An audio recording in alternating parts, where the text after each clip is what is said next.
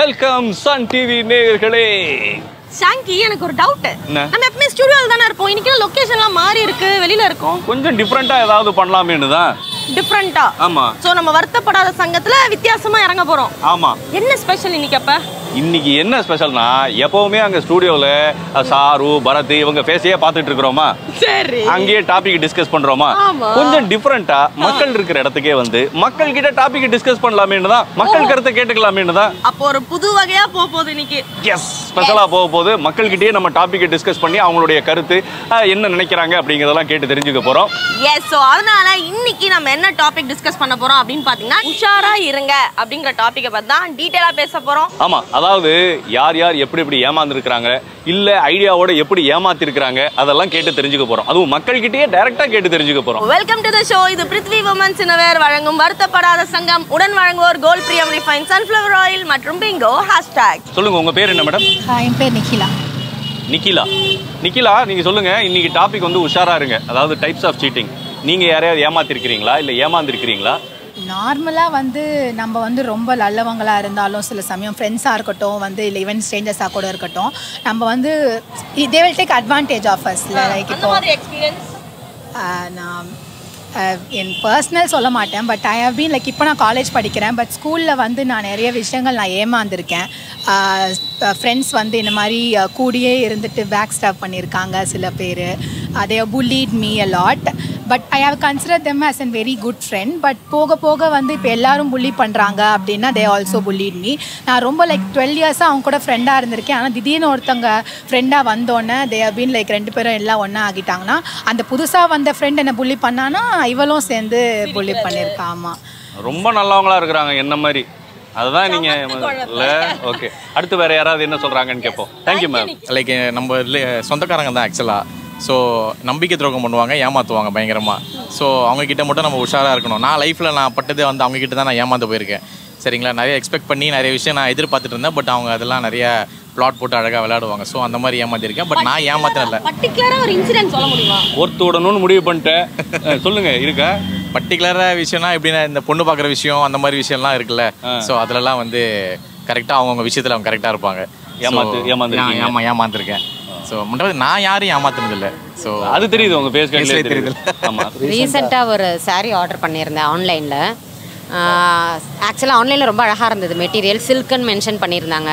ஆனால் ஒன்ஸ் வரும்போது பார்த்தா அது சில்க் கிடையாது. மெட்டீரியல் ரொம்ப நார்மலை விட ரொம்ப நல்லாவே இல்லை. ஸோ ரிட்டர்ன் பண்ணேன். ரிட்டர்ன் பண்ணுறதுக்கு ஆள் அனுப்பினாங்க.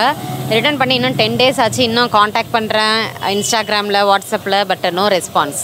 அப்படியே இந்த முகத்தை பாருங்கள். இந்த முகத்தை பார்த்தா ஏமாற்றணும்னு நான் தோணுது. அந்த சில்க் சாரியை நீங்கள் அமுச்சு வச்சாதான் என்ன. ஸோ உஷாரா இருங்க. Thank you ma'am. ஒரு இன்சிடெண்ட் வந்து எனக்கு கேட்டோன்னு ஞாபகம் வருது. என்னென்னா, ட்ரெயினில் ஜேர்னி பண்ணும்போது ரொம்ப கேர்ஃபுல்லாக இருக்கணும் அப்படின்றது எனக்கு ஒரு 2 இன்சிடென்ட்ஸ் இருக்குது அதிலிருந்து. ஸோ ஃபர்ஸ்ட் இன்சிடென்ட்ஸ் வந்துட்டு, நான் இண்டிவிஜுவலாக போயிட்டுருக்கும் போது, யூஸ்வலாக நம்ம லோக்கல் ட்ரெயின் பற்றி சொல்லவே வேண்டாம், ஆல்ரெடி பயங்கர க்ரௌடாக இருக்கும். அதுவும் லேடிஸ் கம்பார்ட்மெண்ட்டில் போனால் பயங்கர ரஷ் இருக்கும். ஆஃபீஸ் டைம்ஸ், காலேஜ் டைம்ஸ் எல்லாமே. ஸோ அந்த மாதிரி இருக்கும்போது நான் ஆஃபீஸ் போயிட்டுருக்கும் போது நான் தான் என்னுடைய ஹேண்ட்பேக் வச்சுருந்தேன். அங்கேருந்து ஸோ இறங்கிட்டு நான் ஆஃபீஸ் போன பிறகு தான் செக் பண்ணுறேன், என் பர்ஸ் இல்லை. ஸோ கையில் வச்சுட்டு இருந்த பர்ஸு கீழே இறங்கும்போது இல்லை. ஆமாம், கையில் ஹேண்ட்பேக்கில் இருந்த பர்ஸு கீழே இறங்கும்போது இல்லை. பேக்கில் கைவிட்டு எடுத்துருக்காங்க. இத்தனைக்கும் நம்ம கூடவே தான் வச்சுருந்தேன். ஆனால் அது எப்படி எடுத்தாங்க என்னன்றதே இன்னமும் எனக்கு ஐடென்டிஃபை ஆகலை. இன்னும் இன்சிடெண்ட் வந்து என்னென்னா, நானும் என் ஹஸ்பண்டும் இதே ட்ரெயின் ஜேர்னி தான். ரிசர்வேஷனில் வந்துட்டு இருக்கும் போதே எங்களுடைய பேக்கை எடுத்துட்டாங்க. எங்க கீழே இருந்த பேக்கையே. மேடம், மொத்தம் உங்களுக்கு ட்ரெயினுக்கு பேக்குக்கு ராசி இல்லை. அதான் மேடம், நீங்க தயவு செஞ்சு ட்ரெயினை அவாய்ட் பண்ணுங்க. அப்படியும் ட்ரெயின்ல போகணும்னா பேக் எடுத்துட்டு போகாதீங்க. ஓகேவா? நிறைய ஏமாத்திருக்கேன் பாஸ். ஐடியா கொடுங்க பாஸ். நம்ம தான் ஏமாந்துக்கிட்டே இருக்கிறோம். ஏமாத்துறதுக்கு ஏதாவது ஒரு ஐடியா கொடுங்க. கல்யாணம் ஆயிடுச்சா உங்களுக்கு? கல்யாணம் ஆச்சுன்னா டெய்லி ஒய்ஃபை ஏமாத்தலாம்.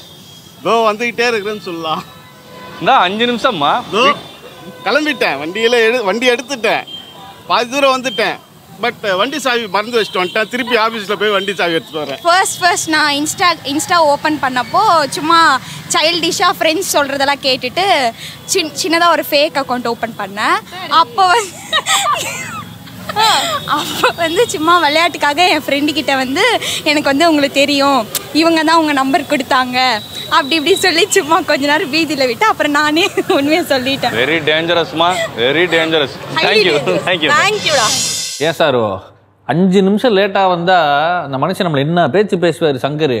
2 பேரும் ஆளையே காணோம் பாத்தியா? இதுல வந்துட்டு பிரீத்தி சங்கரை குறை சொல்லணும், சங்கர் பிரீத்தியை குறை சொல்லுவாரு. ஏன்னா இது 2 ஆளை காணோம். பேசாம இப்பதான் பேசிட்டு பெருமையா பேசிட்டு இருந்திருப்பீங்களே. உங்களை விட்டுட்டு நாங்களே இந்த ஷோவை இன்னைக்கு எப்படி பண்றது, பண்ண வேண்டாம் இன்னைக்கு ஷோன்னு பேசிட்டு இருந்தோம். முடியுமா? பிரீத்தி இல்லாம முடியுமா? எதுக்கு இந்த பக்கம்? ஏங்க லேட்டு? டாபிக்லாம் டிஸ்கஸ் பண்ணணும்னு நினைக்கும் போது இவ்வளவு லேட்டா வந்தா அப்புறம் எப்படி? Already discuss பண்ணியாச்சுப்பா. யார்கிட்ட? யாருக்கு தேவையோ அவங்க கிட்ட, மக்கள் கிட்டயே டைரக்டா போய் டிஸ்கஸ் பண்ணிட்டு வந்தாச்சு. இன்னைக்கு நம்ம என்ன டாபிக் டிஸ்கஸ் பண்ண போறோம்னா, ஆல்ரெடி மக்கள் கிட்ட டிஸ்கஸ் பண்ண டாபிக் என்னன்னா உஷாரா இருங்க. அதாவது டைப்ஸ் ஆஃப் சீட்டிங். நம்ம பல பேர் பல இடங்கள்ல பல விஷயங்களை ஏமாந்துருப்போம், ஏமாத்தப்பட்டிருப்போம், இல்ல ஏமாத்திருப்பீங்க கூட. இந்த சைடு ஒரு கை இல்ல ஏமாத்திருப்பீங்க கூட. சோ அத பத்தி தான் எலாபரேட்டா பேச போறோம். ஆனா ஒரு உண்மை என்ன தெரியுமா, இப்ப போய் மக்கள் கிட்ட பேசணும் இல்லையா, நிறைய பேர் ஏமாந்துருக்காங்க. ஆமா, நான் சங்கர், எனக்கு வயசு 28ன்னு இருப்பீங்க, அதுலயே கண்டுபிடிச்சிருப்பேன். டாபிக்கோட 26 வயசு பையன் 28ன்னு எப்படி சொல்லலாம் அப்படிங்கறது ஒரு அதெல்லாம் விட்டுருவோம். நம்ம பேச போறது எப்படி உஷாரா இருக்கிறது, எப்படி எல்லாம் ஏமாத்துறாங்க, நம்ம எப்படி எல்லாம் ஏமாந்துட்டு இருக்கிறோம். இதுல முக்கியமான விஷயம் என்னன்னா, எங்கேயும் எப்பவும் அலர்ட்டா இருக்கணும். ஆமா சங்கர், அலர்ட்டா இருக்கணும் நம்ம பேசுறோம். ஆனா ரொம்ப அலர்ட்டா இருக்கும்போது தான் சில நேரத்தில் நம்ம தடுமாறி விழுந்துடுறோம். உதாரணத்துக்கு சொல்லணும் அப்படின்னா, நம்ம இந்த விஷயத்துல ஏமாந்துடக்கூடாது, இந்த விஷயத்துல ஏமாந்துடக்கூடாதுன்னு அலர்ட்டா நம்ம இருப்போம். அலர்ட்டா இருக்கும் போதே சில நேரத்தில் டக்கு நம்மளை ஏமாத்திட்டு போயிடுவாங்க. அதுக்கு பல எக்ஸாம்பிள்ஸ் நம்ம டெய்லி நியூஸ்ல கூட பார்த்துருப்போம். எக்கச்சக்கமான விஷயங்கள் வந்து ரொம்ப கான்சியஸா இருந்து ஒருத்தங்க ஏமாந்துட்டாங்க அப்படின்னும் போது அங்கதான் நமக்கு வருத்தமா இருக்கு. இதுல என்ன விஷயம்னா, இந்த அலர்ட்டா இருக்கிறதுங்கிறது தானே அலர்ட்டா இருந்துக்கிறது. சில பேர் அலர்ட்டா இருன்னு சொல்லுவாங்க, அப்பவும் நம்புறது கிடையாது. ராஞ்சியில 4 பேர் அரெஸ்ட் பண்ணிருக்காங்க. என்ன பண்ணிருக்காங்க, கேரளாவுல ஒரு லேடி, அவங்களுக்கு ஒரு மெசேஜ் வந்திருக்குது, இந்த மாதிரி நீங்க 1.5 கோடி ரூபாய் லாட்டரியில வின் பண்ணிருக்கீங்க அப்படின்ட்டு. இந்த லேடி என்ன பண்ணிருக்காங்க, ஓஹோ அப்படியா, இப்ப நான் என்ன பண்ணணும் அப்படின்னு கேட்டவொடனே அடுத்த எஸ்எம்எஸ் வந்திருக்கு. ஒண்ணு இல்லைங்க, நீங்க இதுல ஒரு அமௌண்ட் ஒண்ணு கட்டினீங்க, இதுல பண்ணீங்க, அது முன்ன முடிஞ்சிடும், நீங்க இதுக்கு ஒரு எஸ்எம்எஸ் பண்ணுங்க அப்படின்லாம் சொல்லி வாங்கி 1.25 கோடி வரைக்கும் அபேஸ் பண்ணிருக்காங்க. அப்பா, அதாவது 1.5 கோடி வாங்குறதுக்கு நம்ம எவ்வளவு செலவு பண்ணிருக்காங்க? 1.25 கோடி. அதுக்கப்புறம் தான் இந்த அம்மாவுக்கு தெரிய வந்திருக்கு, நாம ஏமாற்றப்பட்டுக்கிட்டு இருக்கிறோம். எப்ப 1.25 கோடியில இந்த ஆசை பேராசை அப்படிங்கிற ஒரு விஷயம் இருக்கு இல்லையா. சரி, இந்த சதுரங்க வேட்டை படத்துல கூட சொல்லியிருப்பாங்க. என்னன்னா, நம்ம நார்மலா பார்த்தோம்னா ஒரு ஆசை, ஓகே இது எனக்கு கிடைச்சா போதும் அப்படின்ட்டு. அந்த இடத்துல ஒரு பேராசை வரும்போது தான் நம்ம அதை பண்ணலாமா, அதை வாங்கலாமா, ஆஹா இது பரவாயில்லையே, இது கொஞ்சம் கம்மி ரேட்டா இருக்கிற மாதிரி இருக்கு, இங்க வாங்கிடலாமே அப்படின்னு வாங்கிட்டு போய் வீட்டுக்கு போனா அது பல்லிழிச்சு விட்டுரும். அதான் நான் சொல்ல வந்தேன். என்னன்னா, இந்த ஆசை காமிக்கிறதுன்றது, ஏன்னா மதுரையில் இப்படி ஒரு சம்பவம் நடந்திருக்கு. இது மெட்ராஸ்காரங்க, ஆனா அங்க போய் மதுரையில் போயிட்டு இருந்திருக்கிறாங்க, குடியிருந்திருக்கிறாங்க. அங்க என்ன சொல்லியிருக்கிறாங்கன்னா, மற்றவங்ககிட்ட எல்லாம், நான் வந்துட்டு தூத்துக்குடியில வந்துட்டு மீன் ஏலம் விடுற பிசினஸ் நான் பண்றேன். பியூட்டிஃபுல். இதுல வந்துட்டு நல்ல காசுங்க, கொஞ்சம் நஞ்சம் கிடையாது, அதுல ஏகப்பட்ட காசு நான் பாக்குறேன், பயங்கர பெனிஃபிட் அப்படின்னு சொல்லி இவங்களுடைய ஒரு ஆடம்பர வாழ்க்கையெல்லாம் பார்க்கும்போது மற்றவங்களுக்கு நம்பிக்கை வந்துடும்ல, பரவாயில்ல உண்மையிலேயே மீன் ஏலம் விடுற பிசினஸ் தான் பண்றாங்க போல அப்படின்னு சொல்லி பல பேர்கிட்ட வந்து உங்க கோடிக்கணக்கில் காசு வாங்கியிருக்கிறாங்க. கோடிக்கணக்கில் காசு வாங்கிட்டு என்ன பண்ணிட்டாங்கன்னா, அப்ஸ்காண்ட் ஆயிட்டாங்க. உடனே இதுல என்னடா பணத்தை போட்டோம், இன்னும் பணம் வரலையே அப்படின்னு சொல்லி ரிப்போர்ட் பண்ணுவாங்கல்ல. அப்படி போய் ரிப்போர்ட் பண்ணி கடைசியில் நீதிமன்றம் அவங்க அரெஸ்ட் பண்ணிட்டாங்க. கடைசியில் பார்த்தா அந்த மீன் ஏலம்ன்றது வெறும் மோசடி, ஏமாத்தி இருக்கிறாங்க. இப்போ என்னன்னா, சாதாரணமா இருந்தவரை கூட, சார் கொஞ்சம் அமௌண்ட் தான் இன்வெஸ்ட் பண்ணீங்க, நீங்க வந்துட்டு வேர்க்காமலே உங்களுக்கு பணம் சும்மா கொட்டும், சும்மா நீங்க வந்து கிள்ளி எடுக்க வேண்டாம், அள்ளி எடுக்கலாம் அப்படின்ற மாதிரி ஆசையை கிளப்பி விடுறாங்கல்ல. ஸோ பரத் சொன்ன மாதிரி வந்து பார்த்தீங்கன்னா, பெரிய பெரிய அமௌண்ட், இந்த ஏழாம் அந்த மாதிரி பெரிய அமௌண்ட்டும் இல்லாமல் நம்ம அன்றாடமான சின்ன சின்ன அமௌண்ட்லையும் நம்ம ஏமாந்துட்டு தான் இருக்கோம். நிறைய சோஷியல் மீடியா ஆப்ஸ்லாம் பார்த்துருப்பீங்க, அந்த ஆப்லலாம் சொல்லியிருப்பாங்களே, நீங்கள் வீட்டில் இருந்தே சம்பாதிக்கலாம், இவ்வளோ அமௌண்ட்டு கட்டினா போதும், இதை பண்ணால் போதும். அந்த மாதிரி நான் ஒரு கேஸ் பார்த்தேன். என்னன்னு பார்த்தீங்கன்னா, ஒரு லேடி வந்து புதுச்சேரியில் இருக்காங்க.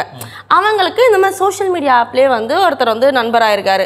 2 பேரும் நண்பர்களாக பழகி ரொம்ப வந்து க்ளோஸ் ஆனதுக்கப்புறம் அவர் என்ன பண்ணியிருக்காரு, இந்த லேடிக்கு பர்த்டே வந்திருக்குன்னு சொல்லி, உனக்காக நான் வந்து ஒரு மிக காஸ்ட்லியான ஒரு கிஃப்ட் வந்து அனுப்பியிருக்கேன். அதாவது அவர் ஆஸ்திரேலியாவில் இருக்கிறதா காட்டியிருக்காரு.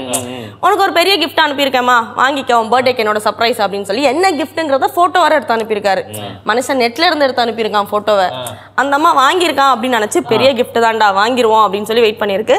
கரெக்டாக டெலிவரி பண்ணுறதுக்காக டெல்லியில இருந்து ஒரு கொரியர் கம்பெனி வந்து கால் பண்ணுறதா ஒருத்தர் கால் பண்ணி, இந்த மாதிரி ஒரு அமௌண்ட்டில் வந்து உங்களுக்கு இவ்வளோ பெரிய ஒரு கிஃப்ட் கிஃப்ட் வந்திருக்கு, ரொம்ப காஸ்ட்லியான கிஃப்ட், நீங்க இதுக்கு என்ன பண்ணணும்னா ஜிஎஸ்டி பே பண்ணணும், இந்த மாதிரி சில விஷயங்கள்லாம் டாக்ஸ் பே பண்ணணும்னு சொல்லி ஒரு அமௌண்ட் கொடுங்கன்னு சொல்லி ஒரு 4 வாட்டி ஸ்பிளிட் பண்ணி 1 லட்ச ரூபா வாங்கியிருக்கான்.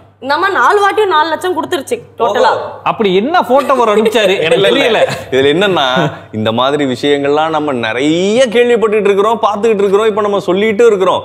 அதுக்கப்புறமும் ஏமாறுறதுக்கு இவங்க கரெக்டா ஏமாறுவாங்கன்னு அவங்க ஏமாத்துறவங்களுக்கு தோணி இருக்கு பாருங்க. இது எனக்கு இந்த சதுரங்க வேட்டை படத்தோட டைலாக் தான் ஞாபகத்துல வருது. நான் வந்து எல்லாத்தையும் ஏமாத்தல, ஏமாறணும்னு ஆசைப்படுறாங்கல்ல அவங்களுக்கு வாய்ப்பு தரேன்.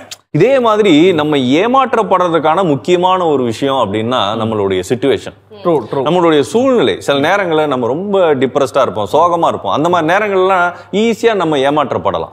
சில நேரங்கள்ல சிலர் இருப்பாங்க பாத்தீங்களா, அவசரமா அவங்களுக்கு பணம் தேவை இருக்கும். ஸோ ஒரு ப்ராப்பர்ட்டியை விற்கலான்னு அவங்க வந்து சரி வித்து நம்ம பணம் ரெடி பண்ணிக்கலாம்னு நினைப்பாங்க. ஆனா அப்பதான் ஒரு நல்ல விலை போற ப்ராப்பர்ட்டியை கூட ரொம்ப ஏமாத்தி அவங்க கிட்ட வந்து கம்மி விலைக்கு அவங்க தேவையை பயன்படுத்தி அவங்களை ஏமாத்தி பொருளை அப்படி ஏமாத்துறவங்களும் இருக்காங்க. இல்ல இதுல இன்னொரு விஷயம் என்னன்னா, இப்ப எல்லாமே ஓகே, நான் ரொம்ப கூலா இருக்கிறேன்ப்பா, காமா இருக்கிறேன், நான் வீட்டை விட்டு வெளியிலேயே போறது இல்ல அப்படிங்கிறவங்களும் ஏமாறுறதுக்கான வாய்ப்புகள் வந்துட்டு தான் இருக்கு. இப்போ யாராவது ஒரு ஆபீசர்ஸ்னு சொல்லிட்டு வராங்கன்னா நீங்க தைரியமா அவங்க கிட்ட கேட்கலாம், அவங்க ஐடி கார்டை காமிங்க அப்படின்னு.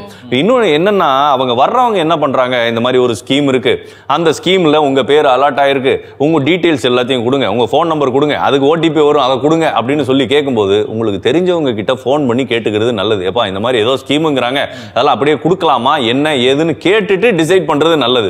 அதை விட்டுட்டு அவங்க கிட்டயே நம்ம எல்லாத்தையும் கொடுத்துட்டு அப்புறம் ஏமாந்துட்டு.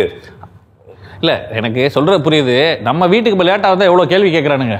வீட்டுல எங்க போன, எங்க இருந்து வர, ஏன் இவ்வளவு லேட்டு, இப்படி 4 கேள்வி நம்மள கேட்கிறப்ப இந்த மாதிரி வரவங்க கிட்ட ஒரு கேள்வி கேட்டா போதும், நீங்க யாரு, ப்ராப்பரான ஐடி கார்டை காட்டுங்க அப்படின்னாலே இந்த பிரச்சனை வராது. வரத்தால எப்படி ஏமாத்த முடியலையோ அந்த மாதிரி நீங்களும் இருக்கணும். யாருமே ஏமாறக்கூடாதுன்னு இப்ப பேசிட்டு இருக்கிறோம். உண்மையிலேயே வயசானவங்களை ஏமாத்துறதுன்னு ஒரு விஷயம் இருக்கு தெரியுமா, அதுதான் பயங்கரமான ஒரு விஷயம். அதுலயும் அவங்க சொந்தக்காரங்க, அவங்க பெத்த பசங்க, நிறைய வீட்டுல அது நடந்துகிட்டு இருக்கு. என்னன்னா இவங்க சொத்துக்கள்லாம் எல்லாம் பெத்த பசங்களுக்கு எழுதி வச்சிருவாங்க. அவங்க என்ன நம்பிக்கையில் எழுதி வைக்கிறாங்க, நம்மள பிற்காலத்துல இவங்க காப்பாத்துவாங்கன்னு. ஆனா காப்பாத்தாம கொண்டு போய் எங்கேயாவது விட்டு வந்துடுறது, இல்ல கண்டுக்காம விடுறது, அது எவ்வளவு பெரிய ஏமாத்த விஷயமா இருக்கும். அவங்க நம்ம கிட்ட எதிர்பார்க்கறது என்ன, நம்மள அவங்க பத்திரமா பாத்துக்கணும் அப்படிங்கிற ஒரு விஷயம் தான். இந்த சொத்து வர்ற வரைக்கும் நல்ல மாதிரி இருந்துட்டு அதுக்கப்புறம் வந்ததுக்கு அப்புறம் வேற மாதிரி இது பண்ணி, மொத்தத்துல மாரல் ஆஃப் த ஸ்டோரி என்னன்னா, ஏமாத்துறவங்களும் ஏமாறுறவங்களும் இருக்கிற வரைக்கும் இந்த ஏமாற்றுதல் அப்படிங்கிற ஒரு விஷயம் இருந்துட்டே இருக்கும். ஏமாத்துறவங்களும் ஏமாத்தாம இருங்க, இப்படி முடியல. ஸோ வியூவர்ஸ், கண்டிப்பா இன்னைக்கு நம்ம நிகழ்ச்சியில் வந்து பாத்தீங்கன்னா டைப்ஸ் ஆஃப் சீட்டிங், அதாவது வந்து உஷாரா இருங்க அப்படின்னு சொல்லி நிறைய விஷயங்கள் நாங்கள் சொன்னதாகட்டும் எல்லாமே உங்களுக்கு பிடிச்சிருக்கோம் நம்புறோம். ஸோ இன்னைக்கு நம்ம ஆங்கர் மக்கள்கிட்ட என்ன கேள்வி கேட்டிருக்காங்கன்னா, நீங்க அவசரமா வெளில கிளம்பி போயிட்டு இருக்கும் போது வீட்டுக்கு கெஸ்ட் ரிலேட்டிவ் யாராவது வந்துட்டாங்கன்னா என்ன சொல்லி சமாளிச்சுட்டு வெளில போவீங்க? சூப்பர். இன்னைக்கு நம்ம டாபிக்கும் ஏமாத்துறது தான். இப்போ இந்த கேள்வியும் எப்படி ஏமாத்திட்டு வெளியில கிளம்புவீங்கன்னு தான். எனக்கு என்ன தோணுதுன்னா, அவசரமானா நான் வீட்டுக்கு தான் வருவேன், வீட்டை விட்டு வெளியே போக மாட்டேன். மக்கள் என்ன சொல்றாங்கன்னு முதல்ல கேட்டுடலாம். நீங்க வெளியே கிளம்பும் போது உங்க வீட்டுக்கு சொந்தக்காரங்க வராங்க, நீங்க வெளியும் கிளம்பணும், சொந்தக்காரங்களும் வெளியே அனுப்பணும், அப்படி ஒரு ரீசன் சொல்லணும், என்ன ரீசன் சொல்லுவீங்க? 1/2 மணி நேரம் மட்டும் இருங்க, அதை போயிட்டு அப்படியே வந்துடும் அப்படின்ட்டு போய்டும். அவங்க பக்கத்து வீட்டில் ஃபோன் பண்ணி அவங்க போயிட்டாங்களா, ரைட்டாக எட்டி பாருங்க, அவங்க போகல அப்படின்னு சொன்னாங்கன்னா ப்ரோ ஓ சார் இன்னும் கொஞ்சம் டைம் ஆகும் அப்புறம் வரேன் அப்படின்ட்டு வந்துடும். குலதெய்வம் கோவிலுக்கு போயிட்டு இருக்கோம், குலதெய்வ கோயிலுக்கு போயிட்டு இருக்கோம், சொந்தக்காரங்க தானே நாங்களும் வரோம் அப்படின்ட்டாங்கன்னா ட்ரெயின் டிக்கெட்லாம் புக் பண்ணி 3 மாதம் ஆகுது. 3 மாதத்துக்கு முன்னாடி டிக்கெட் 3 மாதத்துக்கு முன்னாடி வந்திருக்கணும். அதாவது டக்குன்னு வரும்போது 3 மாதத்துக்கு முன்னாடி வந்திருந்தீங்கன்னா டிக்கெட் உங்களுக்கு சேர்த்து புக் பண்ணி கூப்பிட்டு போயிருப்பேன். இப்போ வந்துட்டீங்களே, ட்ரெயின் என்ன ஃப்ளைட்டே புக் பண்ணியிருப்பேன் அப்படி சொல்லியிருப்பேன். டைம் ஆயிடுச்சு, அதனால டைம் ஆயிடுச்சு. ஸோ வரும்போதே ஃபோனை எடுத்து காதில் வச்சுட்டு மீட்டிங்கில் தான் இருக்கேன்னு சும்மா வராத ஃபோனை வச்சுட்டு ஹலோ ஆமா ஆமா வந்துட்டேன் அப்படியா? எனக்கு எக்ஸாம் படிக்கணும், டைம் ஆயிடுச்சு. எக்ஸாம் படிக்கணும், இதெல்லாம் உங்க சொந்தக்காரங்க நம்புவாங்களா? ஃப்ரெண்ட்ஸ் வீட்டுக்கு போய் படிக்கிறோம், குரூப் ஸ்டடி பண்ண போறீங்க, இதை வந்து உங்க சொந்தக்காரங்க நம்புவாங்க? அதான் உண்மையான ரீசன். இல்லை அன்றைக்கி அப்படி தான் வந்தாங்க. என் கிளாஸ் என்னோட ஸ்கூல் படிக்கிற பசங்களாம் கூட இருந்தாங்களா, அவன் வந்து ஃபஸ்ட்டு வெளில வந்துட்டான், பெட்ரூமில் இருந்தோம். அவன் தான் நான் நினச்சி அவனை போய் கொஞ்சிட்டு இருந்தாங்க. அப்புறமா நான் வெளில வந்ததுக்கப்புறம் வந்துட்டு எங்கள் பாட்டி சொன்னாங்க இவன் தான் ஹரிஷ்னு. இந்த மாதிரி யாருனே சொந்தக்காரங்கன்னு தெரியாத ஒரு சொந்தக்காரங்களும் இங்கே தான். Nice bro. ஹஸ்பண்ட் ரிலேட்டிவா இல்லை எங்கள் ரிலேட்டிவா? Husband relative. அப்படியே ஹஸ்பண்டை ஜாடமாடியே திட்டிடுவோம். எப்படி சும்மா எக்ஸாம்பிள் சொல்லுங்க. கிளம்ப சொல்லி எவ்வளோ நேரம் ஆகுது இன்னும் கிளம்பாம உட்காந்துட்டு சொந்தக்காரங்க வருவாங்க, டைம் பாஸ் பண்ணிக்கிட்டு இருக்கியா? கிளம்பு. நான் எங்கள் வீட்டுக்கு கெஸ்ட் யாரும் வரமாட்டாங்க, நீங்களா பார்த்து ஒரு 4 பேர் அனுப்பிச்சு விட்டா வந்தா ஓகே. கெஸ்ட் அப்படி மோஸ்ட்லி வர மாட்டாங்க. வந்தாலும் கெஸ்ட்ல டஸ்ட் மாதிரி தட்டி அமுச்சு கெஸ்ட்லாம் ஜஸ்ட் தட்டி வந்தாலும் மூஞ்சிக்கு நேரம் அப்பப்பே கிளியர் பண்ணிட்டு ரீசன்லாம் கிடையாது, மூஞ்சிக்கு நேரம் வெளியே போங்க, நானும் வெளியே போறேன் அப்படி இல்ல வரும் ஒரு அவ்வளவுதான் ஹாய் சொல்லிட்டு நான் பாட்டு ஹாய் சொல்லிட்டு வீட்டில் இருக்க நான் போயிட்டு வரேன். இல்லை அதாவது எங்கள் வீட்டில் வந்து எப்படின்னா நீங்கள் இந்த பொல்லாதவன் படம் பார்த்துருக்கீங்களா? அதில் தனுஷ் அவங்க அப்பா தலையில அடிப்பார்ல, அந்த மாதிரி நான் சப்போஸ் இந்த மாதிரி கிளம்புறேன் அப்படின்னு சொல்லிட்டேன்னா தலையில அடிச்சு எங்க வெளியே போற வீட்டில் உட்காருன்ற சொந்தக்காரங்க வந்தாலும் வரல உங்களால வெளியே போக முடியாதா? முடியாது. எப்படி எல்லாம் ஏமாத்துற மாதிரி கதை சொல்றாங்கல்ல. எனக்கு என்னன்னா எனக்கு ஏமாத்த வராது. அப்படியே நான் சரி விட்டுறோம் அடுத்து போயிருமா? சொல்லுமா நீ சொல்லுமா சொல்லுங்க. இன்கேஸ் என்ன கேட்டாங்கன்னா அர்ஜென்ட்டா ஃப்ரெண்டுக்கு உடம்பு சரியில்லை, அவங்க ஹாஸ்பிட்டல் கூட்டு போகணும், நான் தான் போகணும், வீட்டில் யாரும் இல்லையா, அதெல்லாம் போயிட்டு இருக்கேன், நீங்க வீட்டில் இருங்க போயிட்டு வந்துடுறேன். பெட்டி படுக்கையோட வெளியில போயிட்டு இருக்கிற அப்ப எப்படி போவ நீ ஃப்ரெண்டுக்கு உடம்பு? அப்போலாம் ஆல்ரெடி இறந்த தாத்தா திருப்பி இறந்துட்டாருன்னு போக வேண்டியதான்.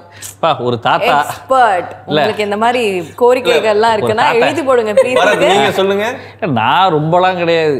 நான் வந்துட்டு அண்ணன் வழியே வந்தவன். அதனால வந்துட்டு அவர் என்ன பண்ணுவாருன்றத நான் சொல்றேன். டக்குன்னு போன் எடுத்துருவாப்ல. போன் எடுத்து யாராவது சொந்தக்காரங்க வந்தாங்க அப்படின்னா இவங்ககிட்ட சொல்ல வேண்டிய மெசேஜை போன்ல யார்கிட்ட சொல்ற மாதிரியே கன்வே பண்ணுவார்.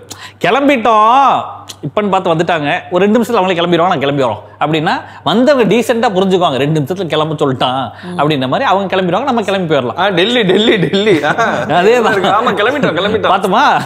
இதுக்கு நம்ம போற இடத்துக்கு வாங்க, நீங்களும் வாங்க, எல்லாம் சேர்ந்து போலாம், அவங்களையும் கூட்டிட்டு போயிட்டா ஈஸியா முடிஞ்சிடும். செலவு யாரு பண்றது? ஆக மொத்தம் ஏமாத்துறதுங்கிறது கொஞ்சம் கஷ்டமான விஷயம் தான். ஆமா.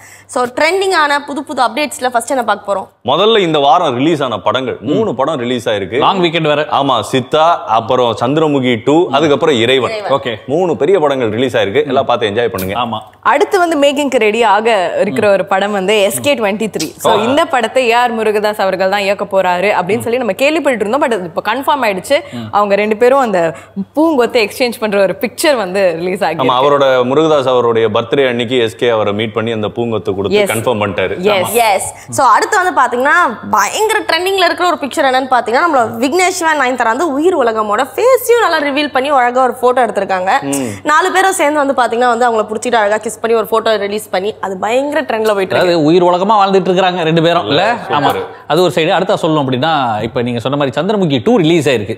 ரிலீஸ் ஆகிறதுக்கு முன்னாடியே ராகவ் லாரன்ஸ் செட்டப் பண்ணிருக்காரு அப்படின்னா சூப்பர் ஸ்டார் ரஜினிகாந்த் அவர்களை போய் பார்த்து, ஏன்னா அவர் தானே சந்திரமுகி 1ல வராரு லக லக லகன்னு. ஸோ அவரை போய் பார்த்துட்டு ஆசீர்வாதம் வாங்கிட்டு ஆசையும் வாங்கிட்டு வந்திருக்கிறாரு. இதே மாதிரி அடுத்து இன்னொரு ஒரு போட்டோ பார்த்த உடனே அப்படியே குளு குளு குளுன்னு ஆகி போச்சு. கீர்த்தி சுரேஷ் அவங்களுடைய போட்டோ, ஒரு போட்டோ ஷூட் ஒன்று நடத்திருக்காங்க. ஒரு ப்ளூ கலர் ஷர்ட் மாதிரி ஒரு பேண்ட், பாக்குறதுக்கே அப்பா வேற லெவல் பா, கீர்த்தி நம்ம கீர்த்தி சுரேஷ் அப்படிங்கிற மாதிரி இருந்தது.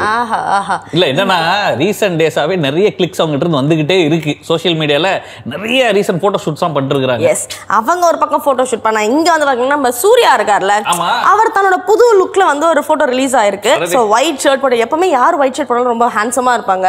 அதுவும் இந்த ஹேண்ட்ஸம் ஹங்க் சூர்யா போட்டா டி-ஷர்ட். சோ எஸ், சூர்யா வந்து ஒரு ஒயிட் ஷர்ட்ல ஒரு கிளிக் ரிலீஸ் ஆயிருக்கு. பாக்கும்போதே பயங்கர ஸ்மார்ட்டா இருக்காருப்பா. சோ இந்த வீக்குக்கான ஃபேஷன் அப்டேட் என்ன அப்படின்னா, இந்த சாரி வந்து ஒரு ட்ரெண்ட்ல ஃபியூஷன் ஸ்டைல்ல இந்த பேண்ட் தோத்தி ஸ்டைல் அப்படின்னு இருக்கும். பாத்திருக்கீங்களா? பேண்ட் தோத்தி ஸ்டைல் சரியா? ஆமா, அதாவது கீழ வந்து இந்த பஞ்சகச்சம் தோத்தி மாதிரி பேண்ட் மாதிரி இருக்கும், மேல வந்து சாரி மாதிரி இருக்கும். சோ 2 in 1 அப்படிங்கிற மாதிரி. இல்லங்க, இப்ப 2 வீலர்ல எல்லாம் போறப்ப டபுள் சைடு கால் போட்டு உட்கார முடியாது சாரில. இப்ப பேண்ட் சாரினா ஈஸி இல்ல.